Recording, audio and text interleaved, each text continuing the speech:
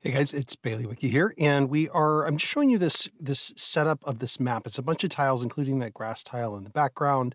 And what I'm going to do is select all these trees, and then I'm going to activate a macro. And I'm going to make these trees instantly go into like a fall color scheme. Every time I click the macro, it makes them turn a different set of colors.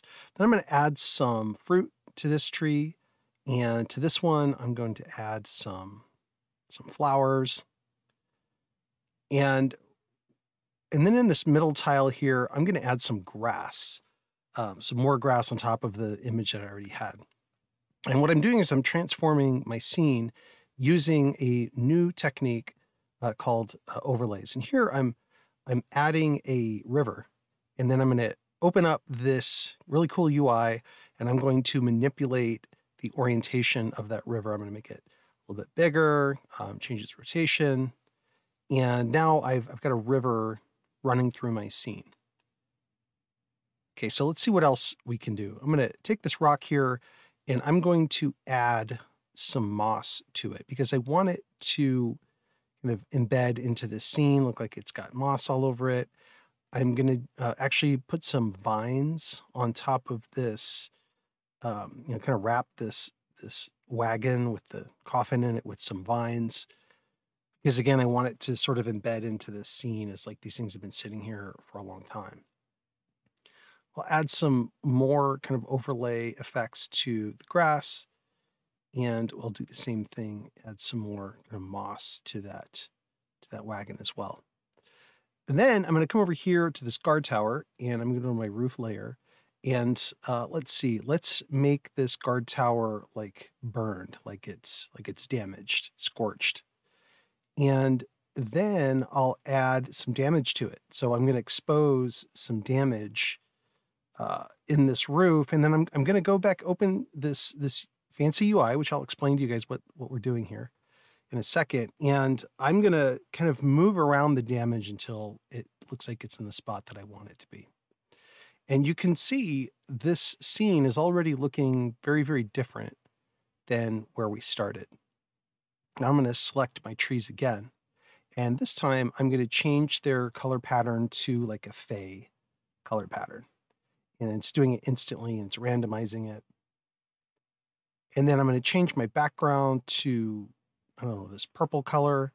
And I'm going to start manipulating some of those overlay effects that you saw me apply just a second ago. And I get this really cool UI that lets me change each one of them individually. And what I'm going for is, like, I just want to change this whole scene to like a Fey Wild scene, right? And I'm doing it with just a couple of mouse clicks, and it's pretty fast. And so I'm going to show you today how I'm doing all this stuff. I'm even changing like the color and the Z order of these different effects. This is new. This is a new thing that hasn't existed. In fact, if you want to test this out, I've got a bunch of free assets for you to use, and you're going to have to use a test build of Token Magic Effects. I'll explain what's happened here, but notice here, like if this was a wintry scene, maybe I want to cover this in frost and ice. And maybe I want to do the same thing with this cannon here. By the way, this is a cannon that Gorgon made. It's in one of my packs here, and I'm just showing you how all these different assets that are just sitting around in the scene as tiles, how they can be changed. So here I've got vines kind of going in and out of that exploding barrel, right? So this is really, really fun. I have the same assets, but with a bunch of these overlay effects possible to lay on top of them. And this is going to very dramatically increase the utility that you get out of whatever artwork that you're using, especially if you're using artwork that's tile-based. And you can make scenes like this. I think this is like 5 tiles, and then just some spider web overlays. You can see some of the tiles kind of moving around there. And, here's a scene where I've got it totally overgrown, right? And I'll just show you some of the artwork, see how clean that is before I apply a you know, these filters to it, that statue, these, you know, vine covered pillars. You see they're very clean when I dropped them in, but by adding all these overlay effects, I can quickly take a scene and make it seem overgrown or damaged or burned or covered in spider webs or covered in blood. You could take a scene like this that is, you know, kind of a summary version, and you can winterize it pretty quickly and pretty effectively. And so this is what we're going to talk about today. So get ready for the tutorial. Okay, so everything that I just showed you and everything you see on the screen is part of a much larger release that came out today. It's March 3rd, 2023. And there's a bunch of new 2D and 3D releases, but all of the overlays came out in today's release. So where these are all initially located is in my free nuts and bolts module. Now, when I say it's free, that module is free. You can download it from the Foundry directory. And there's a bunch of really helpful filters and macros in there. And some of them don't work unless you have my content, just because it's calling back like special tiles and things like that. But in that nuts and bolts module, if you go here, these are all the free ones. So I've taken a number of these overlays and I've just taken a certain section of them and said, let's put these out for free in the nuts and bolts module. So if you want to try these out, you can just go to this little glowing person here. If you're looking for it in the module directory, you'll see it's under macro wheel and it's all these free overlays here. The premium ones, you can technically use them, but they're calling out assets that are inside my premium module. So you'll need to get the premium module, specifically the towns module, in order to have the premium ones work. So as far as setups, you're going to want to get Baileywiki nuts and bolts that has all of the free and the premium versions of these overlays. You can get it from the Foundry directory. You're also going to want to get token magic effects from Secret Fire, and then you're going to want to get mass edit by Aedif. Now I have the Patreon version, which lets me create randomization effects. It basically lets me use the randomization options there. I won't go into that today, but it's super cool. Now you can use all of the macros that are created from that with the free version. So if you want to just use all of my macros that I created, you can use that with the free version of mass edit. If you want to create your own randomization macros, you need to subscribe to the Patreon version. I highly recommend supporting Aedif. Aedif is solving all kinds of things in super interesting ways. I've only covered mass edit because I think it's the best module in the Pantheon this year. But you should check out everything else that Aedif is doing and give them some support if you like some of the stuff. But mass edit as a module is just second to none in usefulness. I mentioned nuts and bolts. You also need the towns module to work. If you subscribe, you can get all of these overlays and everything else in this huge release from this month just for $8 at the Foundry basic tier on my Patreon. If you want to go higher than that, you can get 3D content, landing pages, and other things that are available. Now, the other thing you need to know about token magic effects is I'm actually on a test build, and that's the most important thing that you need to know here. I'm going to link to that test build. It's a manifest that Aedif created. It's the test build that makes all of these overlays work. At some point, I expect that Secret Fire will merge these into the main module, and then you can just update it like normal. You don't have to worry, you shouldn't have to worry, at least, about changing that. You should just be able to update and get the latest. But this is a test build of token magic effects. I'll put the manifest URL in the video description. You have to use that if you want these overlays to work. It's what has the new sprite filter that makes all of this work. You also see me using Macro Wheel. It is a premium module by Ripper. There is another module called Macro Manager. I haven't used it yet, but it looks really promising. I'm going to link to it also in the video description. You can check that out if you don't want to have the wheel functionality. Just to show you quickly my settings for Macro Wheel, I will just scan through these. If you're wondering why yours doesn't perform the same way that mine does, just check these settings, pause it here, and make sure that you're using the same settings that I'm using. Here's my mass edit settings. I don't think I've ever changed these, but you can take a look at these and copy these as well. And finally, here's my token magic effects settings. Again, I don't think I had to do anything on these. I may have adjusted these over time, but you can take a look at my settings if yours are any different. This shows you all of my overlay effects. Now I have these set up at about 8 by 8 squares at I think 200 DPI. You can play around with whether that's too much or too little for you. Most of them are seamless, so they do, they do tile. Not all of them do. It depends on like what function I wanted, whether they tile or not. But you can just take a look at how I designed these and you can go and make your own. I used Dungeon Draft for this. I used some Clip Studio stuff. I used some components from Dungeon Quill, who has just a lot of really good like paths and other things that I thought were helpful. So take a look at how I did these and feel free to recreate your own. Like these are all Dungeon Quill spiderwebs, for example, all done in a way that makes them tileable. It's relatively complicated to do that. I won't try to go into it here. And then I have some experimental things like being able to put table clutter on anything. I don't have a macro for this, but you can play around with it and just apply clutter, rotate it around, and basically any surface you can put clutter on. Of course, you can do it with tiles, but I'm trying to sort of stretch the limits of overlays to see what's possible. Okay, so how is this all possible? Because this wasn't available until now. What happened was I was in a conversation with Aedif, who is the developer of Mass Edit, and I was talking about this idea that I've had some time about a token magic effects filter that could apply overlay effects. And what he was able to do is generate, I don't know, a line or two of code and then submit it to Secret Fire. And the result is this new filter that essentially is a sprite filter. So it takes advantage of the sprite functionality that's already existed in Token Magic Effects, and it creates something that can essentially be masked against a tile. And I'll show you here in detail how it technically works. Now, some of the stuff that you're going to need if you want overlays to work is this macro Token Magic Effects edit from Mass Edit. This is available in my nuts and bolts for free. You can also get it from Aedif, I believe, if you download Mass Edit. And you can do most of what I'm going to show you with the free version of Mass Edit. But what this macro does is it essentially lets you alter Token Magic Effects filters. And it's extremely helpful because when you select a filter, and I've got it here on my macro wheel. By the way, I'm using Ripper's macro wheel, which is a premium module. I thought it was good for this demo. There are some alternatives, and I've linked to one. I think it's called Macro Manager, but it's linked inside of the video description.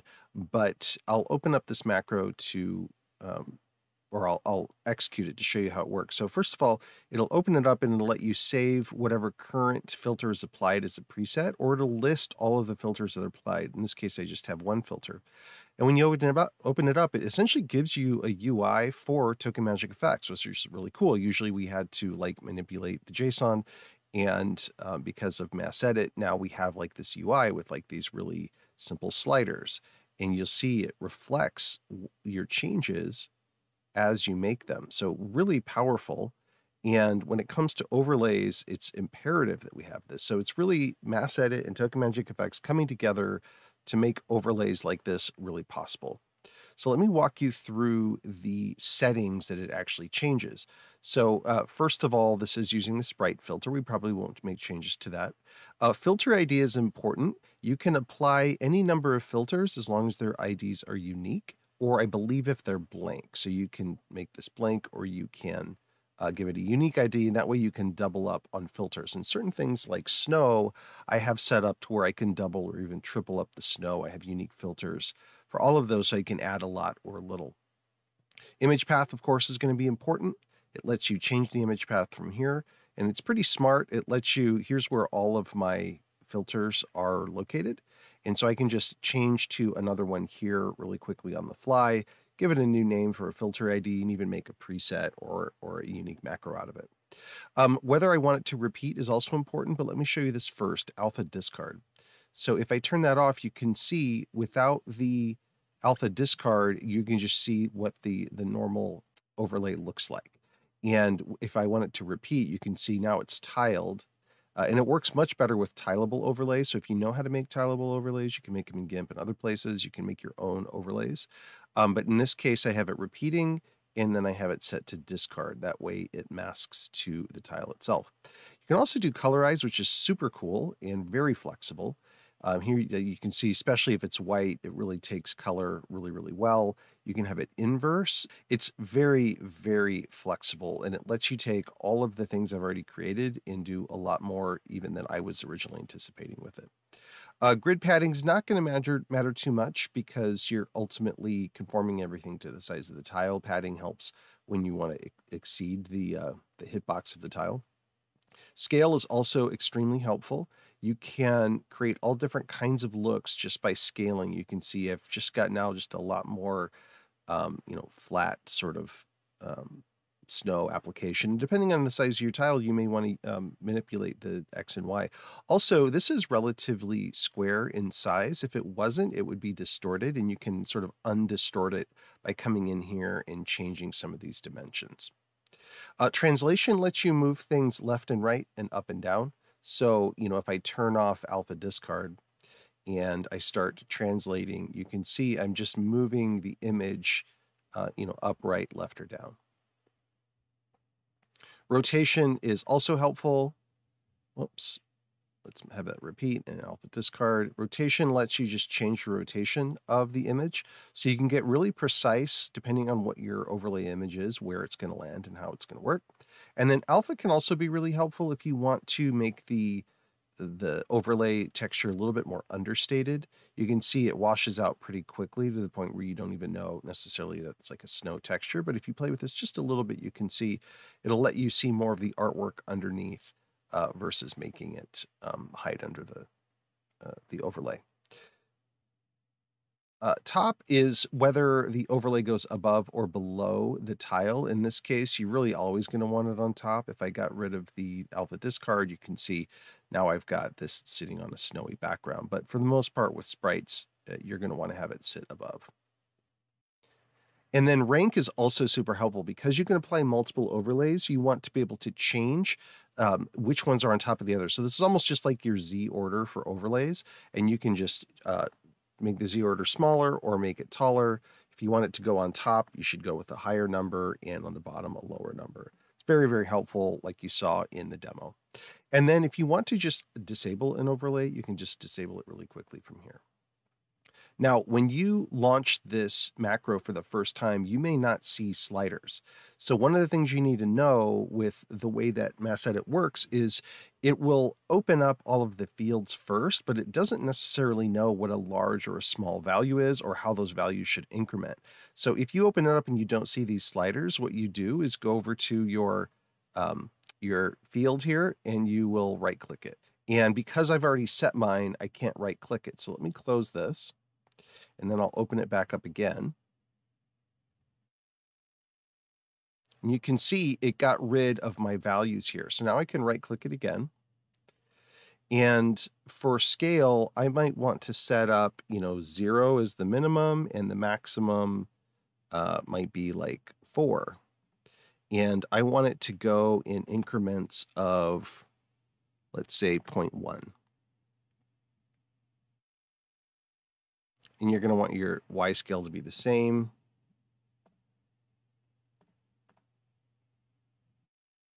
Now, if we go back and open it up, you can see we have sliders again. And now we can change our scales quite a bit, right? So that's how you use that particular function. And you want to do it with the rest of these. Notice with translation, I have it going from -1 to +1. I felt like that gave me the most ability to move it around the tile as I needed to. So remember, you can go negatives with these. And then rotation, for example, I had going from 0 to 360. So that lets me just cover all of the angles. And some of the rest of these should be pretty straightforward. Notice if that filter has other elements to it, they might be disabled. But you can notice here, you can actually rotate your effect. So I don't know when you would use this. You guys are creative enough to figure it out, but you can create these compound effects and then be able to come in and change, some of their values, right? So let me show you how I made these overlay macros and filters. So we're going to go to the crisscross overlay sprite. This is a token magic effects sprite. And when you press it, you see it'll have this design and it'll look just like this. Now, using our mass edit, we can open that up and we get the ability to go in and change the sprite. So we'll change this. We'll use this blood. Put that into here. Click Apply Changes. You see it added that blood. It might look strange because we still have to make some other changes to it. We're not going to colorize this. We're going to make it a little bit bigger. And we're going to take away that opacity. You can see we've already started to get this. We might play our make the rotation go a little bit that direction, and that's feeling pretty good. Now, if we say Apply Changes, it brings us back to the screen, and then we're going to use the Save as Preset. When we press it, we actually have two different things that we can do here. This is all of the JSON code that makes this particular filter work. And if we hit Control A and copy, and then we come down here and we create a new macro, make it a script macro, called test overlay, and we paste all of that code in here. Now, if we delete this and we come back here to our new macro that we just made, and it gives it exactly how we had saved it. Of course, you can have more than one effect on here. So if we add, for example, more blood,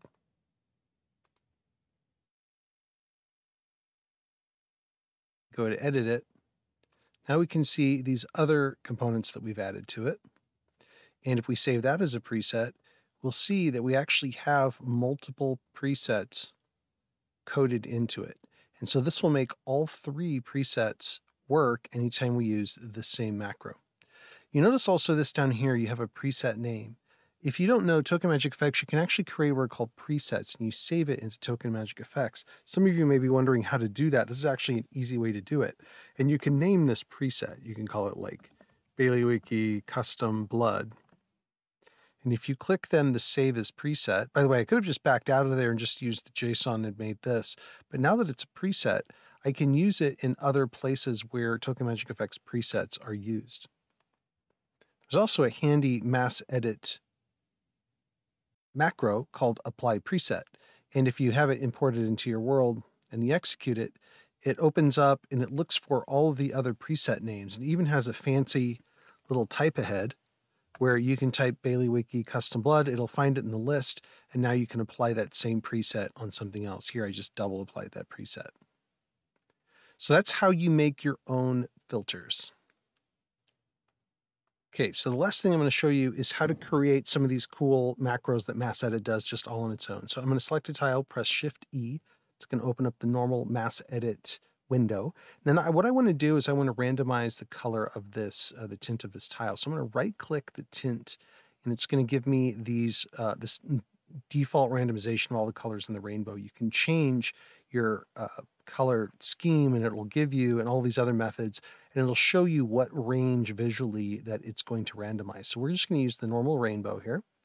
Then we're going to randomize the scale of this tile. So I'm going to right-click, and I'm going to say from 0.8 to 1.2, and step size of 0.1. And then the last thing I'm going to do is rotation. Right-click, 0 to 360. I'm going to rotate it in increments of 5 this time, and say randomize. And then I'm going to select these little gears down here. And now when I select these, select and deselect, it's going to randomly rotate all those things. Pretty cool, right? So it just kind of shows you what's going to happen. Now, instead of saying apply changes, I'm going to come up here and I'm going to click this little prompter here, and this opens up a new macro creator for me. I'm going to call this random color, size, and scale. Maybe I want to use something like this for dropping bushes down or trees. I'm going to say all selected. And then I'm going to say I want to toggle, or I'm going to update. So every time I apply it, it's going to re-update this randomization method, versus toggle, which means it'll just make it random and it'll turn it off again. So it'll remember its earlier state. Then I'm going to say select targets. Actually, I don't think I need to select targets because I don't have any Token Magic Effects filters applied. So this should work. Let's generate our macro Now I should be able to just execute it, and it now rotates and randomizes color, size, and rotation. Cool, right? So you can apply that to really anything else, and it'll keep applying that special macro to anything else that you apply. So just keep that in mind. It's a really cool way. Randomization is a premium feature of Mass Edit, but it's super worth it. If you create a macro that uses this premium feature, others can still use it with the free Mass Edit, but in order to create the macro in the first place, you need to be on the Patreon version. Notice I have some other utilities here that are really important. I have the delete filters unselected. You can find this in Token Magic Effects. You can also find it in Nuts and Bolts. Mine is a garbage can, whereas Token Magic Effects has like a broom sweeping. But this lets you delete an effect and just kind of clear out that particular tile. In case you're experimenting and you don't like it, you can just come here, wipe it out. I also have tall and short overlay shadows. Or drop shadows, I should say. These are really helpful if you're working with like trees, for example, and you want them to have some drop shadows underneath them. I've just got the regular sprite macro here that just comes with Token Magic Effects in case you just want to use the standard. And then I use the dungeon draft filter a lot. This is also a Token Magic Effects filter. Notice though, if you are using Mass Edit and you use the Shift Edit function, which is how you engage Mass Edit, you have to have a tile selected or something selected, hit Shift E, and that will open up the ability to edit more than one tile at the same time if you have more than one selected. But you notice that Aedif put this handy little dungeon draft component in here as well. That lets you just change colorable tiles like this. This tile, for example, is colorable. So if I hit Shift E and I come in here and I say, because it has red pixels, I can change those to blue pixels.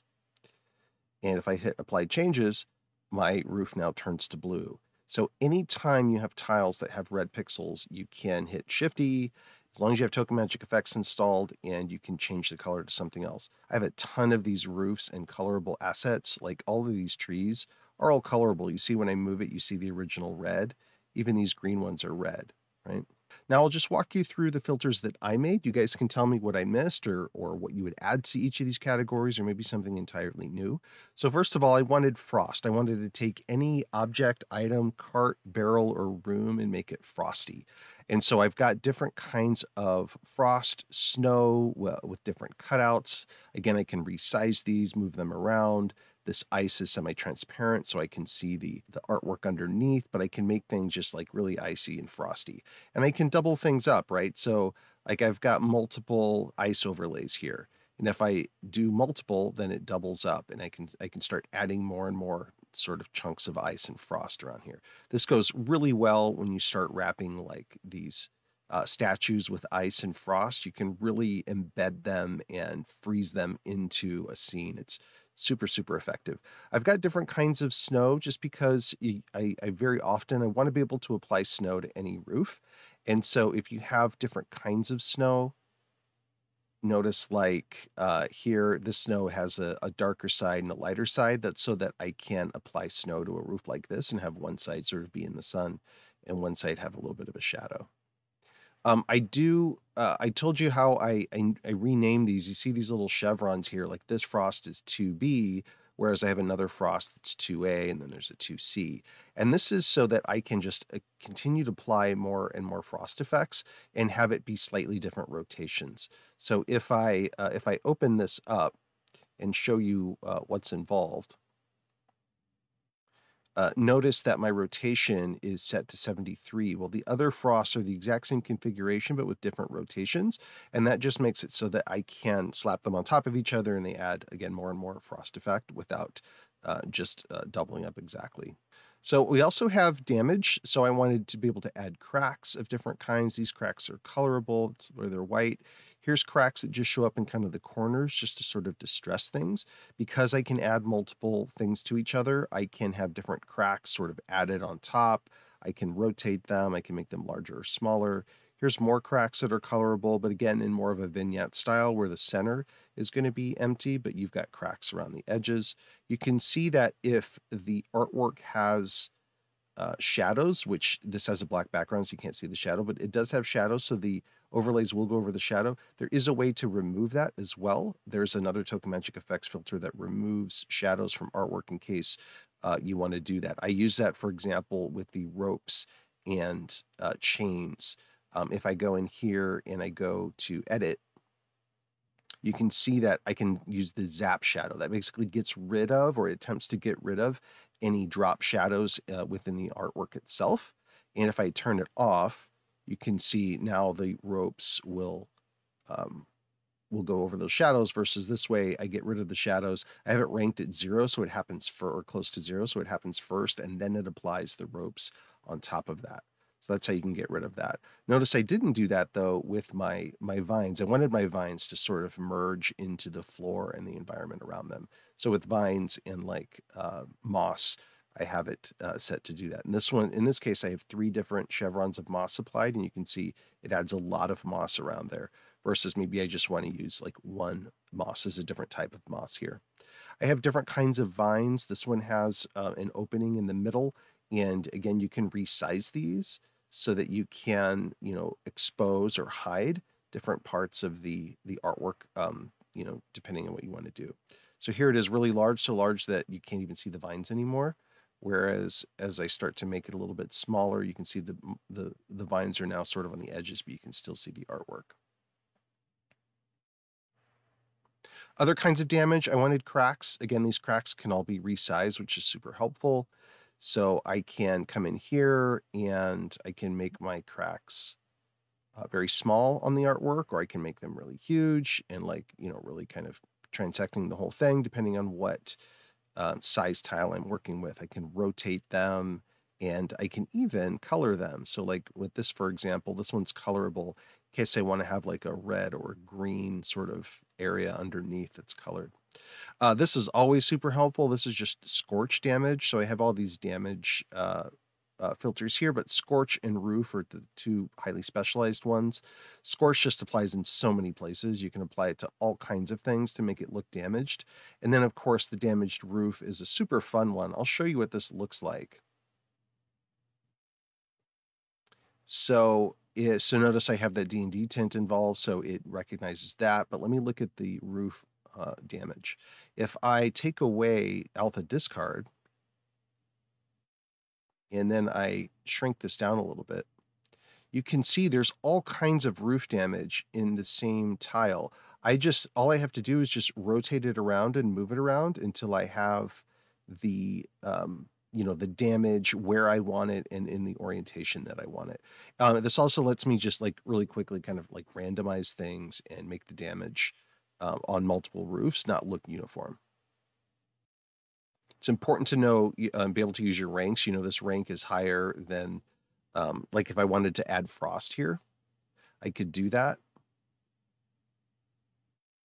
But now my frost is going over my damage, and I may not want that, right? So then I would go back in here and edit. I would go to my damage overlay, for example, and I would make it just a little bit higher. And now my damage overlay is in front of my frost. Okay, so then we also have these like large area overlays, and I took just a grass tile and made it very, very small, but this is where you can apply the grass. So all of a sudden you can have just more overgrown grass on top of existing grass. Or this one is more in like splotches, which again, you can resize, rotate, make bigger or smaller. So you can apply this and just very quickly get a more interesting background. Here we've got flowers that we can apply to a background just as a single overlay. Here we have overgrowth. This one's super fun. You can apply this to, like you've seen me use a lot of these terrain tiles recently. You can apply overgrowth to them and resize it, rotate it, and really quickly give any kind of map a lot of overgrowth in particular areas. You saw me also do stuff here with rivers. If I go into the river sprite and I go into the tile picker, I go all the way down to my rivers, you can see I have all these rivers and paths. So I can replace the river with a path. I can make that path then larger or smaller. I've got examples of how I did that, but it's just different kinds of rivers that you can select. And I chose some with a lot of variability, so you can move them around. You can have, just show the straightaway area. You can have it, be curved and have like this little island in it. So a lot of flexibility as far as just adding these types of things on top. And then this one also is super flexible. So this is like really the ability to add any kind of terrain overlay. And so if you guys have seen me in all of the different kinds of terrain overlays that I've been generating lately, it's just to be able to make tiles just more interesting. So all of a sudden, this tile becomes really rocky. But there's a ton. I've got probably hundreds of these kinds of overlays. Here's just some in this folder, but I have so many overlay terrains in my arsenal that I can add just tons and tons of stuff to this. Just within hills alone, you can see I have a lot of overlays. So like if I wanted there to be a rocky circle in the middle of this, I can do that. And then I just change the size, dimensions, make it so it doesn't repeat. And I just added a rocky circle to this tile, right? So tons and tons of flexibility there. I also wanted to be able to take any asset and make it grungy. That's why I've been focused on making relatively clean looking assets, because you can always take a clean asset and make it more grunge, but you can't go the other direction. So this just shows you what these different levels of grunge look like. And you can, again, apply more than one, although they'll very quickly start to get very, very dark. And then I've got what I call grunge dust, which is more of a vignette coverage, meaning this one you can barely see, meaning it tends to thin out in the middle so that you can have your your artwork in the middle of the room, or whatever's happening in the middle of the room, be a little bit more exposed. This one's colorable, also works really well as snow. But that's how those work. And then I have biological overlays. So I have different kinds and levels of webs where you can double and triple them up. Here's webs just completely covering a floor. And then I've also got blood, where again, you can double, triple it up. And then I've got the different kinds of nature. So I have some presets where it'll automatically, thanks to the macro builder and the randomization options of Mass Edit, it'll automatically apply these sort of warm colors, right? And then likewise, it'll automatically apply sort of random greens if I want it to be a summer or spring look. It just helps to create variability with your maps. And it gives you the ability to take a map that is in the summer and then bring them back during the fall, bring your players back, or transform it into a Feywild type of color scheme, right? And then, of course, you can add fruits and flowers, and you can scale them up and down if you want your fruits or your flowers to be bigger or smaller. They're all colorable. So I don't know what you guys would think of as far as other options, right? Other things like being able to put chains and ropes around things or players. But let me know in the comments if you have other ideas, and I'm happy to make more of them. This was a ton of work just to create these, but I feel like I can kind of create anything now. And I just took my entire library and I just at least tripled the value of it as far as like how much I can use my assets. If you're using Forgotten Adventures or Dungeon Quill or Tom Cartos, these should all be helpful to you as far as taking those assets, those props and other things, and being able to merge them into a scene and make them kind of look and have maybe what the original artist didn't intend, but this gives you the power to add that. So hopefully you guys enjoyed this. This was a lot of fun to create these. I'm really excited that this potentially even exists now. There's a lot that I just feel like I can do now as I'm, designing my scenes. And it lets me use, again, all of the existing stuff that I've already got from all these great artists, including my own stuff. So you guys let me know what you think, and how you want me to think about this going forward, and whether there's other kinds of overlays that you think are possible. I was thinking of things like gold hoard and stuff like that, but maybe you guys will think of some really fun stuff as well, and feel free to link to it and share it with me on my Discord or in the comments here. And so that's it. Hopefully you guys enjoyed this. And until I see you next time, thanks for all the support on the channel. Like and subscribe, add comments, ask questions. That all helps me and my team get our content out there and get it seen by others. We've had a lot of people moving over from Roll20 and other systems when they see what's possible on Foundry. So I appreciate everyone who interacts on our channel and helps us spread that word and get the message out. And until I see you next time, thanks everybody, and have fun making your maps.